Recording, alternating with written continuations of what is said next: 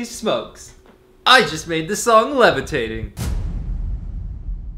This is Dua Lipa, a very famous pop musician who you guys have probably heard on the radio. And this is Dababy, another famous musician who you guys have probably heard on the radio. Together they put out a pop song called Levitating, and the song has performed very well for the both of them. It has peaked at number 7 on the Billboard Hot 100 charts, and on Spotify alone, it currently has 355 million plays. That's around $1.4 million for the both of them. Have you ever wondered what exactly goes into these big pop records and what they do to make them sound so catchy? I mean, besides all the great marketing and lyric writing they do, someone has to record all the drums, basses, synths, guitars, pianos, and you name it, any other instrument that goes inside these songs. And that, people, is where I come in. For this video, I wanted to go ahead and remake this pop song so I can show you guys just how these big pop records are made. This is typically done by someone known as a music producer. And since I happen to be one, I'm going to attempt to remake this song as close to the original as possible, and for the sake of time, I'm only gonna make up to half of the song, up until the end of the first chorus. And in order to do that, I'm gonna need to go back to my studio. So I'll see you guys there. Let the challenge begin. To start off this challenge, I resorted to our good old trusted friend Wikipedia to see if it could tell me what instrument the original producers used in the intro of Levitating. And it sounds like this.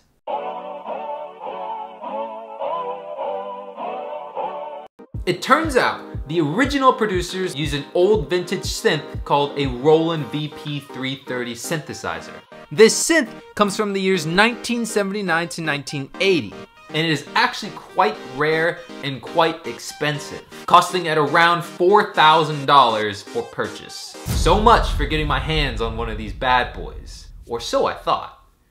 When it comes to expensive instruments, software companies nowadays actually sample these instruments and package them in a digital product and sell them online for an affordable price, so that producers like myself and many others can afford them. You don't get the actual vintage synthesizer in like physical form, but you do get it in a digital plugin that allows you to basically mimic the sound of the original instrument.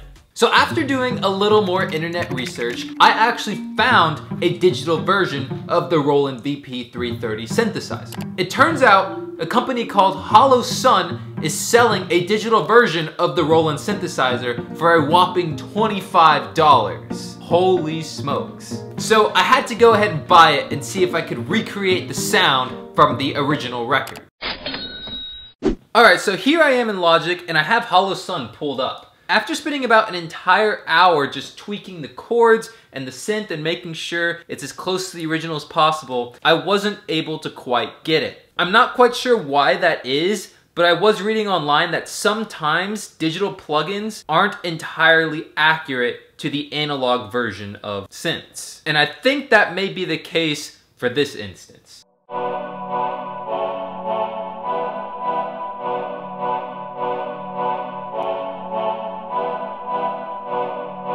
So after spending about an entire hour on this and still not able to recreate the original synth, I decided that this $25 plugin can't quite do the job, and I just went ahead and resampled the original synth from the song. You win this round, Dua Lipa producers. Next, let's focus on the drums. Levitating has a traditional 4 on the floor beat, which means there's a kick on every downbeat and a clap or snare on every 2 and 4. This is a very traditional dance beat that has been used throughout tons of songs over the years. You've probably heard it when listening to Avicii,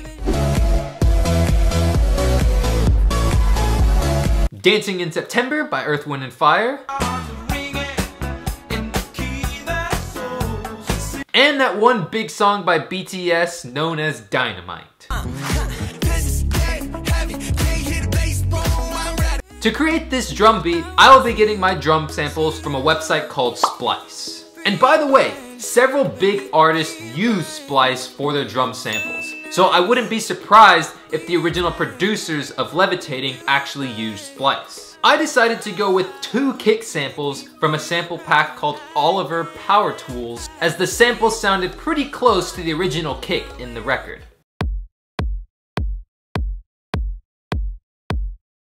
Now for the claps. If you didn't know, pop music is notorious for having layers and layers of claps and snares, not only in the verses, but also throughout the song, and typically in the chorus, there's even more layers of claps and snares. This song is no different, as I found myself using 6 claps and 1 snare.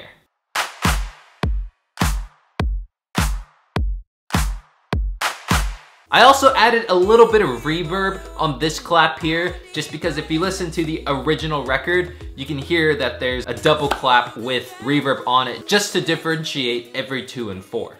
Moving on to the bass. In disco songs, the bass is absolutely crucial to the beat. It's what gives the song that groovy vibe, hence the disco dance vibe.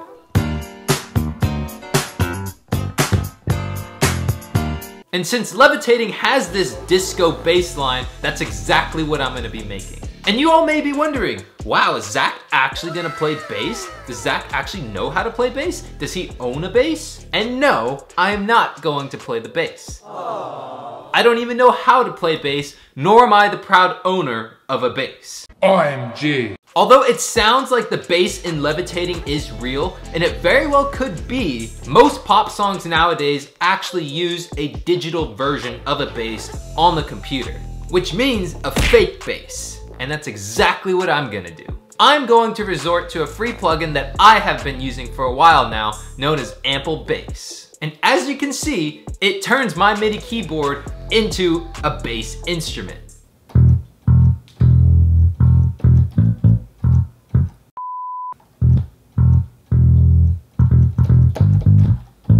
I don't know how to play that song.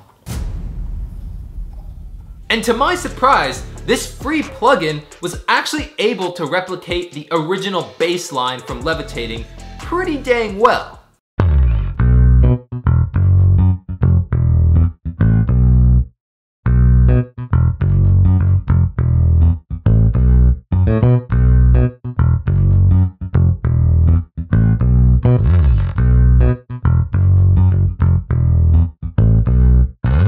Bass, check. For percussion, I believe the original record is actually using some form of a hat loop that is playing throughout the verse. I could be wrong, but it does sound like a loop. Now, I have no idea where the original producers got this loop from, so I'm just gonna have to recreate this loop from scratch and as close as I possibly can. I decided to grab a hat from the Oliver Power Tools sample pack and just start programming in hats and also layering it with the shaker loop from the Oliver sample pack as well. And the results are as so.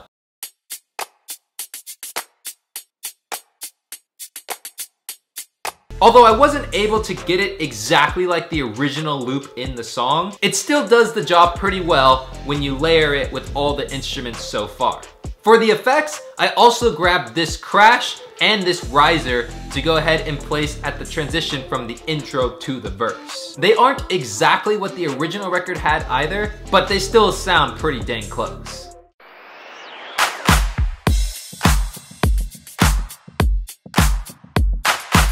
The next section of the song is the pre-chorus.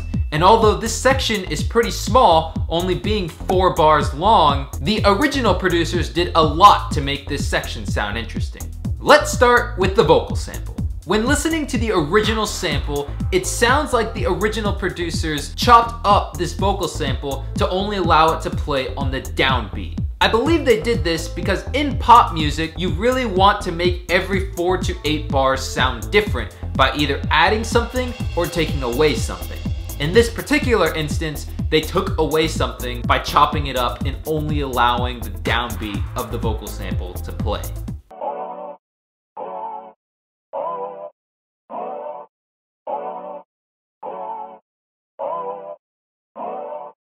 The drums stay pretty much the same, with the only exception being the hats. The hats no longer follow that loop pattern and instead now follow the downbeat of the kick. The bass line also changes a little bit, as it doesn't bounce around as much as it did in the verse.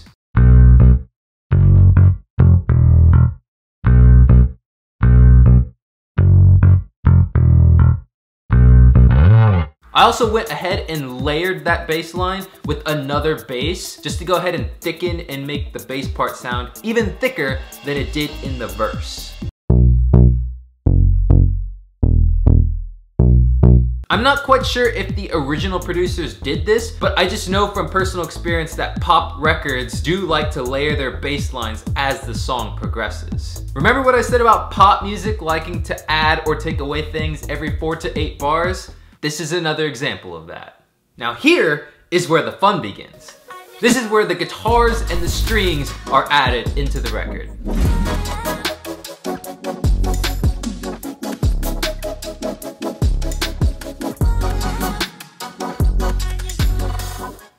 So for the guitar part, the chords are B minor on the 7th fret, and then F sharp minor 7, slide down to F minor 7, finish on that E minor 7, and then back to the B minor.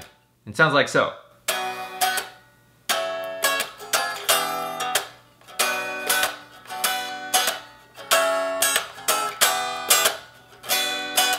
With the electric guitars playing by themselves, you can actually hear how boring and dull they sound right now.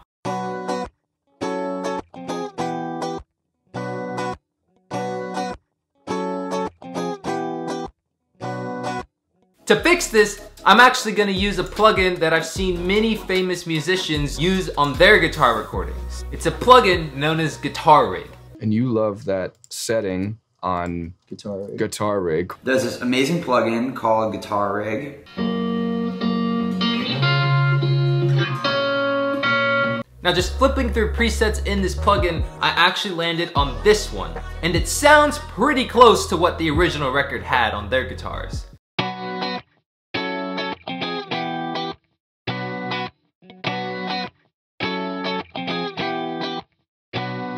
I actually wouldn't be surprised if the original producers used Guitar Rig for their guitars. I also went ahead and recorded an acoustic guitar just to thicken up the overall guitar sound.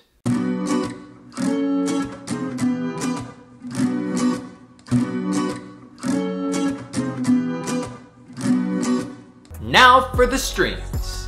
Just like Guitar Rig, I'm actually gonna use a plugin that I've seen many famous musicians use for their string parts. And it's called Session Strings from Contact. And it sounds like this.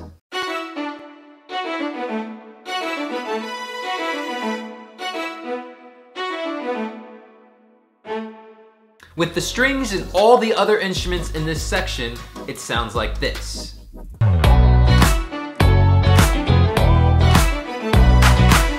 Okay, now for the chorus, the most fun and recognizable part of a song. For this section, I'm gonna start off with the effects. There's actually a total of 5 different effects playing at the start of the chorus. Separately, they sound like this.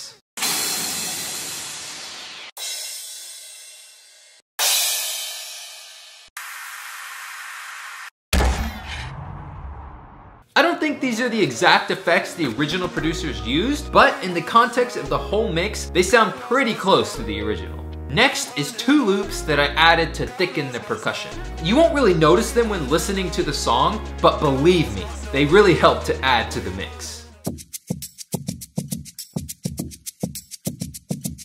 The hi-hat loop from the verse actually comes back into the chorus as well. And I went ahead and layered it with the hat from the pre-chorus just to thicken out the entire percussion section.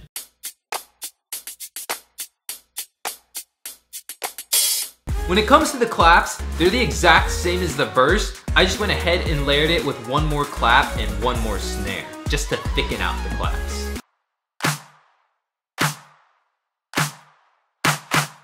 I also layered the kicks with 1 more kick, making a total of 3 kicks playing in the chorus.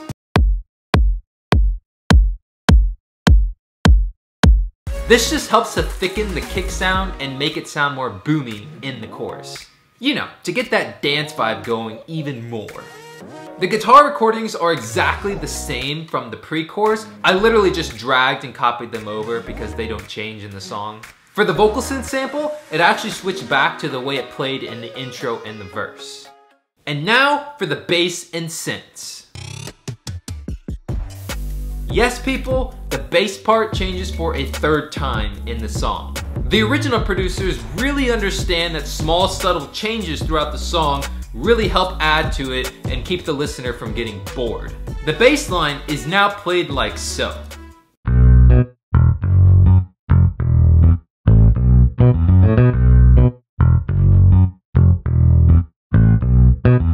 And something I did to make the bass part thicker in the chorus compared to the pre-chorus, I just went ahead and layered it with a third bass as well as a sub bass to really thicken those lower frequencies. You really wouldn't notice it when listening to the song as a whole, but it does help add depth and thickness to the chorus compared to the rest of the song. The synths are made up of 4 separate layers, and they sound like so.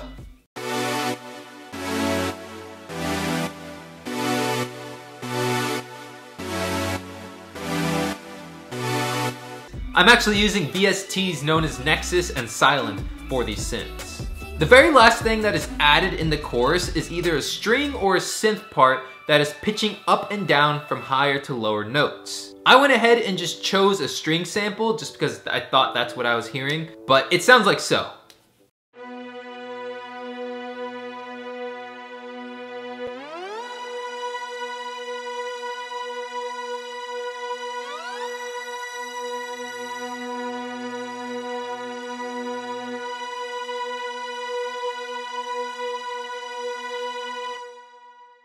And when you play all these parts in the chorus together, you get this.